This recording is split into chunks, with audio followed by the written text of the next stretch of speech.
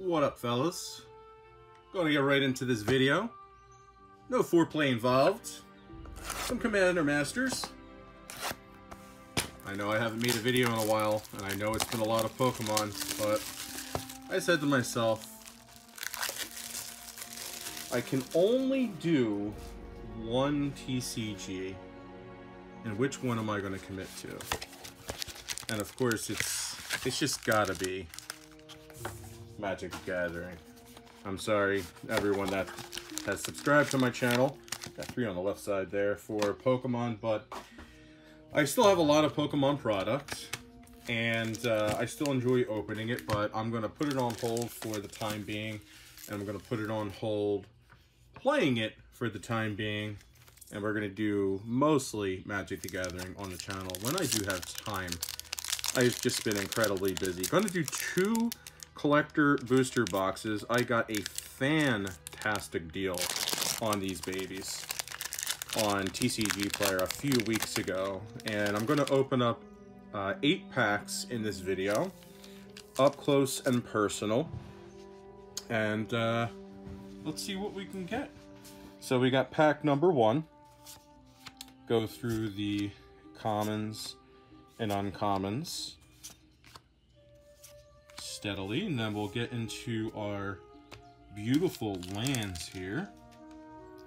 Put that off on the side. Then we get into our borderless commons and uncommons, 2 non-foil, then our foil generous gift, into our first rare. And it's funny that we get this one too because of the Fate Minion deck that's coming out with Wilds of Eldraine. And I'll actually be sliding this into that one. And I'm trying not to get my grubby fingers on the rares here. Scytheclaw for our first etch foil. And the Ghoulish Impetus for the Commander borderless.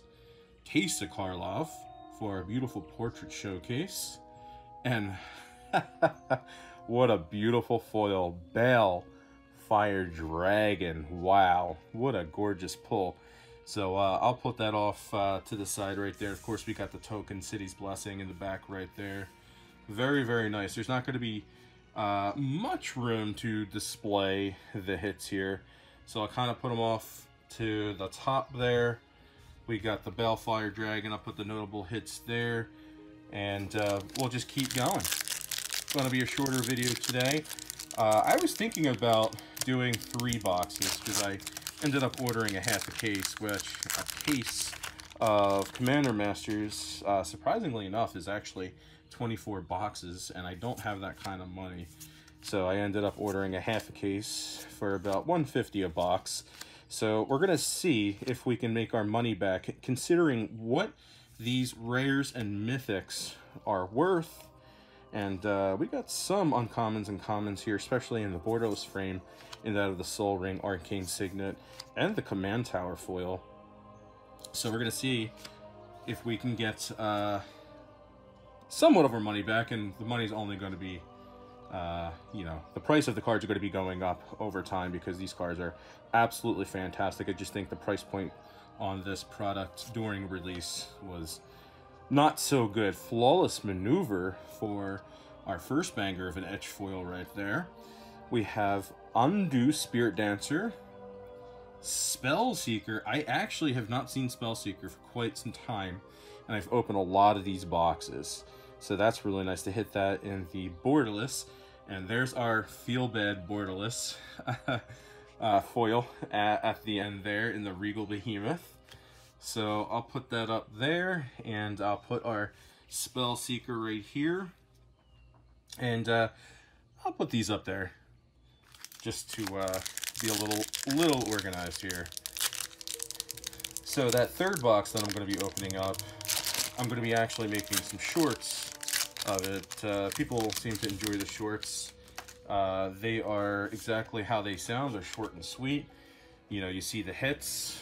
There's no bullshit involved.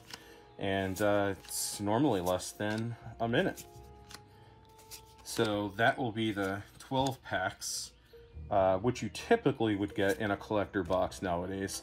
We're going back to a standard set, being that in the Wilds of Eldraine coming out on September 8th, I believe pre-release weekend is this weekend. Our first rare, Rafik of the Many. And let's see what we can get in the next one. It is a rare. Missouri's Predation, okay. Not bad in my Chatterfang deck, so I'll probably replace it with this one. And then we have a rare for our foil commander. We have Guff Rewrites History. Then we have a rare Fierce Guardianship. All right, let me take a seat right here. Take a look at this one, man. This is gorgeous. I really, really like the free instant spells cycles. The old arts are just absolutely gorgeous. I try to say gorgeous and borderless in the same word. I'm very exhausted, my bad. The frame break is what they're called, is really nice. And we get a beautiful Azusa in the borderless portrait right there in the back. Nice. So I'll put this over here. Nice. Right up in front there. So we have two beautiful frame breaks, that and the Bellfire Dragon and the Fierce Guardianship. First box, we got 3 great hits out of 3 packs in a row, but the rest of the hits were okay, minus that maybe of the Flawless Maneuver etched foil. Don't think we'll be making our money back on this, and that's what can happen with these boxes, and that's what, you know, people are complaining about. Now, I got these for probably $100 less, and there's the Soul Ring. That is gorgeous. This is going for a few dollars in itself.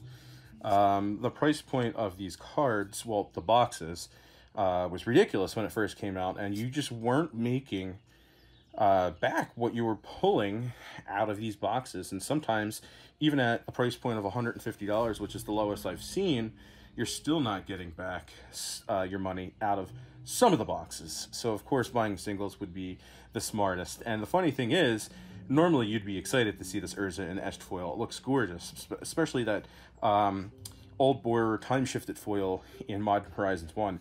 It's absolutely gorgeous. And we get another Guff, which is kind of weird. You don't really see that all too often. Champion's Helm, pretty nice. What do we got in the back here? We have a rare and we have a treasure nabber. All right, so not the best box number 1. Hopefully box number 2 can live up to this product's name, I guess, in Commander Masters. Not very masterly of that box. Definitely was not commanding its price point. Alright, dad jokes aside, let's get into box number 2. 4 packs, Elvish Mystic, looking nice right there in the foil.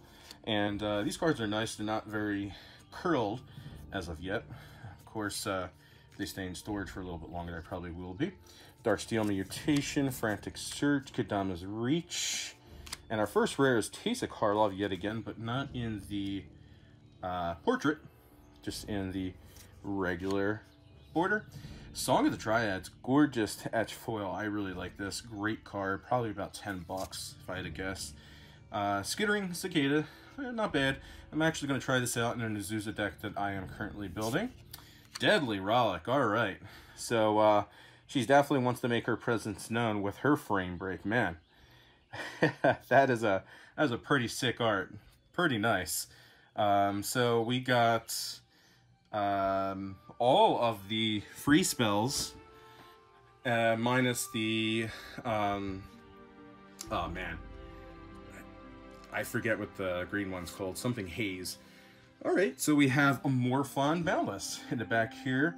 This is not textured, of course, because you can see the number isn't in the 1000s. But pretty cool. I like this card. I think it looks really nice. People were complaining about those cards, of course, because if there's something to complain about, it will be complained about. But I think, you know, other than the price point of this product, I don't think that is necessarily something that should be complained about. There's always going to be a new art style or, you know, quote-unquote showcase every set. They're going to try something new. You got the anime confetti foils and Wilds of Eldraine, which is pretty cool. Alright, so get into pack number 2 of box numero dos. Return to dust. Nice. Frantic Search, our first rare. Imps Mischief in pack number 2, box number 2. Oh man, I'm just going right into the next one. So we have a mythic and then a rare after this, of course. So Machias, which is a beautiful etched foil. So not going to complain about this. This is really nice. I think that's a nice hit. Calamity of the Titans. Wow. This is a pretty good sorcery spell right there. Put that in the Eldrazi deck. I'm thinking about putting it in Azusa as well. Tooth and Nail. I like the original art more than this one, but still a pretty good card. Another Azusa card for myself. And Grenzo in the showcase portrait foil right there. Thank God that that wasn't textured. I don't want to pull that for my texture out of any of these boxes, so I'm going to pull a texture at all. You know, you're not really guaranteed a textured out of any box. But they seem to be a little easier this time around than they were in Double Masters 2022. And I did get a few of those. Alright, pack number 3. And go through the commons, uncommons. I love these lands. I put these mountains actually into Neheb, which I pulled. Here's my first textured foil that I pulled out of the Commander Masters set Exsanguinate. Beautiful uncommon. And Wayward Sawtooth is going to be our first rare. Next one, I gotta stop doing that, is going to be a rare. Ooh, Sapphire Medallion. Now that's a hit. That's really nice. Okay, and our next hit is going to be another rare. It's going to be Descendants Fury. Put that right there for our commander hit. Next one's going to be a rare. Looks like a green border and Obscuring Haze. Okay, so we ended up getting all of the free spells. So right there. I can correct myself because we ended up pulling it, a rare in the back, red border, Deflecting Swat. Wow, we get 2 of the free spells in there. That's quite a pack. So we ended up getting the Sapphire Medallion, Obscuring Haze, and Deflecting Swat in that one pack. And this is our last pack of the video, last pack of box number 2. And if we can get like a Lotus or a textured foil out of this, man, this will be quite the box. Getting the Deadly Relic, Deflecting Swat, Obscuring Haze, Sapphire Medallion. That's pretty good so far. Alright, the correct Factor Fiction with Joyra on it. Our first common will be Dread Return. Will be 2 Dread Return with a Tatiova in the back right there. Alright, so let's see. Let's go a little slower here. We got a rare, and it's going to be Obnix, Planeswalker. For our first rare, we have another rare, and we have Days Undoing. For our etched, we have another rare. Guff. Wow, we are getting so many Guffs. Jeez, I've never seen so many people get this many Guffs in just out of 2 boxes. 3 so far. We get a rare for our Borderless. Okay, so we got another Azusa. Any Luck in the back. We have another rare. And we have Orin Frostfang. So not bad. You know, it's a pretty good product. I can't really complain for the price point in which I bought it at. I still don't think these were too, you know, banger or knock it out of the ballpark boxes, but you do have to realize that you're paying for the textured foil premium and the Lotus premium, in which you could potentially get those in any box. There's no guarantee. So if you're not going to be getting them, you probably will end up being shafted, but you're still getting a plethora of really nice and playable at that cards out of these packs, and cards that still have values all the way up from, you know, $5 to $10, and you're able to maybe trade them to someone else or trade them in or sell them so that you can buy the singles that you do want. Anyway, I'm going to stop rambling. I hope you enjoyed this video. Maybe I'll be back for a little bit longer. I'm probably going to be opening up some Wilds of Eldraine and maybe a set box off Commander Masters. I've been seeing some people have luck with those. Anyway, take care. Goodbye. Enjoy Magic with ya boys and girls. Bye.